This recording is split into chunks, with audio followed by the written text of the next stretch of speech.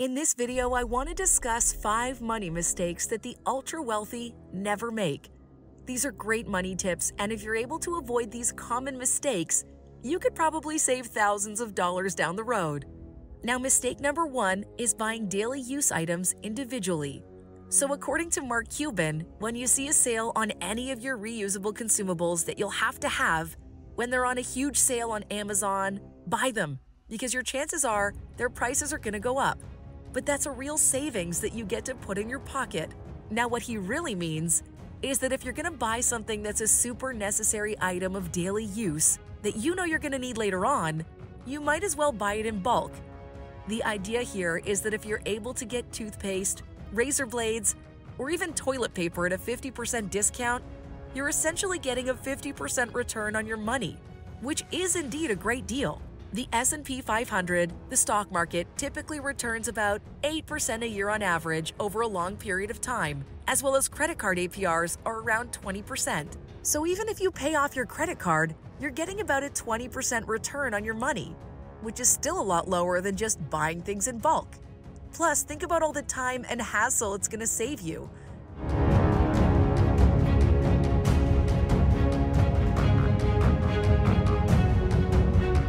You're saving time, you're saving gas, and money.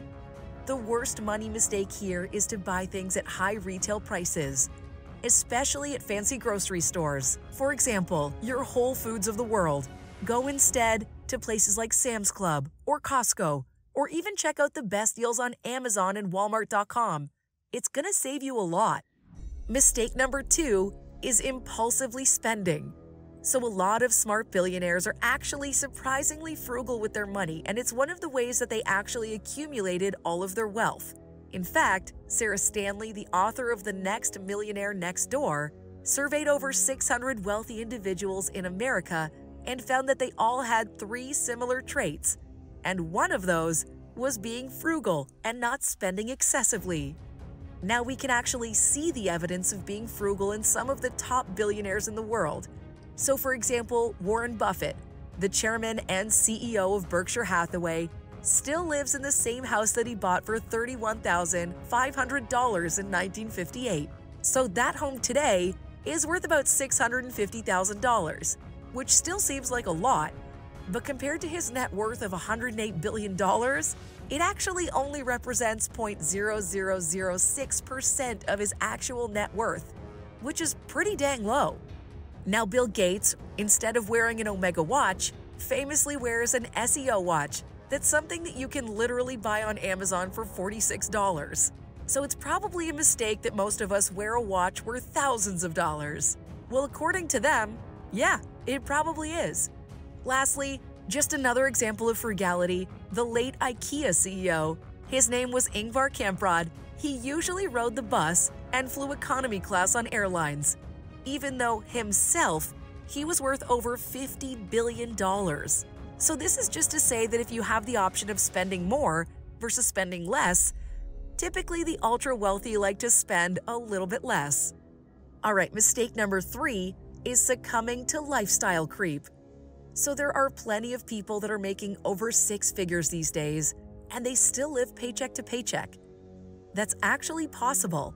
I know that sounds incredibly absurd, but imagine you make $150,000 a year. Your net pay in California will be just over $98,000 a year, or about $8,167 per month. If you rent a place for $3,500 a month, which is not unheard of here in California, and you have a car payment of $500, well, that's already $4,000 gone of your net pay. Then you add in car insurance, eating out at fancy restaurants, perhaps shopping at a designer store, maybe you get a massage or a facial every now and then. You can see how this really adds up. And this is a huge reason why 78% of Americans live paycheck to paycheck.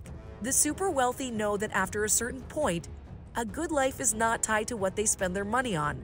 So Steve Jobs says that he was about over $1 million when he was 23, over $10 million when he was 24, and over $100 million when he was 25.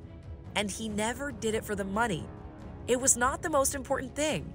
The most important thing was the company, the people, the products they were making, what they were going to enable people to do with these products. Steve Jobs really wanted to focus on his products and his passion, which was to build companies, and as a byproduct of this passion, money would come along the way. And you also notice that he was quite simple in nature. He would always wear the same thing, which is a black turtleneck and jeans. So while your coworkers and your friends might continue to upgrade their lifestyle, you might consider to live below your means and compound your wealth instead. And what you want to avoid here is basically making 6 figures or more, but ending up in this cycle of consumerism and living paycheck to paycheck. There are many people out there who keep track of their monthly spending for years and years, even when their income increases and the lifestyle remains almost the same. It's more about not spending lavishly, even if you can, and instead saving that amount for the long run. Now, you can spend money on the things that you enjoy, but don't always make spending your habit. Like, you can buy your coffee or sushi if you'd like, but hey, don't just spend all your money on goodies that you regret getting later, especially when you get short on cash or your credit card bill accumulates. Okay, mistake number 4 is being emotional about investing. So the best investors are long-term investors, and they're thinking about long-term horizons. So even with short-term fluctuations, they aren't really panic selling or really selling due to their emotions. Just as Warren Buffett says, his investing philosophy is that he knows what markets are going to do over a long period of time. They're going to go up. But in terms of what's going to happen in a day or a week or a month or a year, he doesn't bother about that and doesn't worry about those fluctuations in the market. It's important to mention that Google CEO and billionaire Eric Schmidt even goes so far to say that you should not even try to beat the market. In this article from CNBC, he says, short-term trading isn't going to make you rich, and don't try to beat the market. He also says, don't try to pick stocks. Instead, think long-term. Invest in index funds and Vanguard funds. Now, this is the same exact strategy that Warren Buffett tells most people, and that's the inexpensive strategy of investing in index funds. Mistake number 5 is wasting money on fees. So the ultra-rich know that fees are a waste of time and money. It's more that they're really hyper-aware of any inefficiencies in their personal financial life, and they're always paying their bills on time.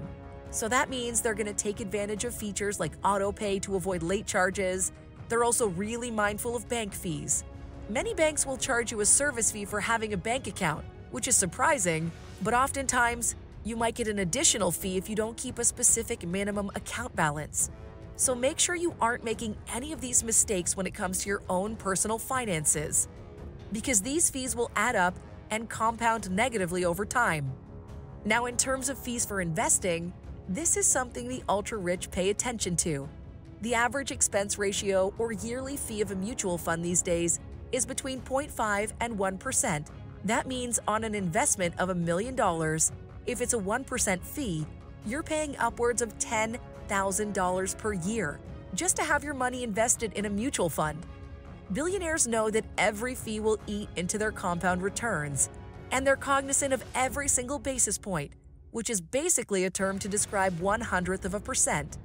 So this chart shows how an investment portfolio with a 4% annual return over 20 years, when the investment either has an ongoing fee of 0.25%, 0.5%, or 1%.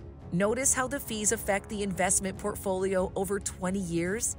In 20 years, a difference in just 0.25% of a fee can reduce your gains by $10,000 over 20 years. And if there's a difference of 0.75%, it could reduce your portfolio value by 30 grand. All right, so that's pretty mind-blowing. That's it for today, guys. I hope you enjoyed the video. Thanks for watching. Do leave a like, and we'll see you guys soon.